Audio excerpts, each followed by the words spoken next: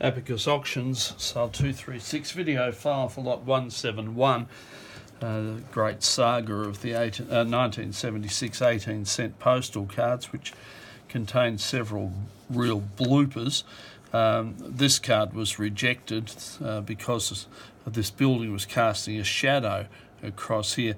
I have to say it's a much nicer photograph than this one, which is terribly blue but didn't have the shadows. It doesn't seem to matter that they wanted to take it from the northern aspect, making it appear that it's an eastern-facing beach, western-facing beach. Yeah, you know what I mean. It's round the wrong way. This one was replaced.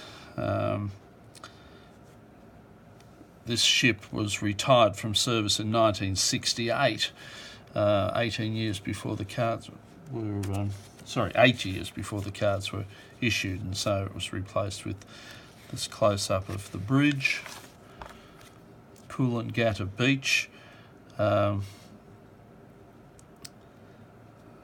This card is actually at Port Macquarie, whereas the replacement card correctly showed Coolangatta. The important thing about these is that the stamp has the same view as there. So for each of these cards that was replaced, a stamp was replaced.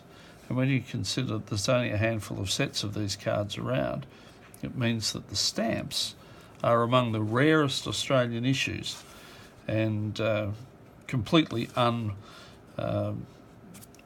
disregarded by most people. This one was changed for aesthetic reasons. This one was just an updated view with more development. Same with this one.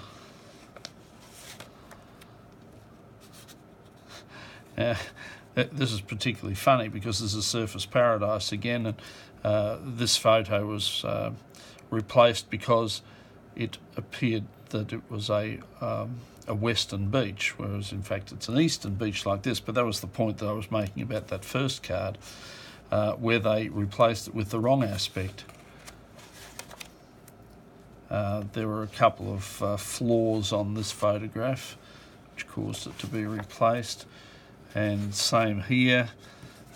These were really minor things, but you think that the person who was responsible for doing the replacements decided that the more cards he replaced, the better he seemed to be doing his job.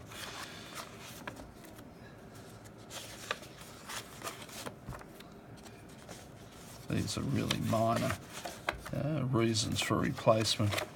But those first half dozen, they're all fair income errors, or it was necessary to get rid of them. These two have got no Helecon band around the stamp.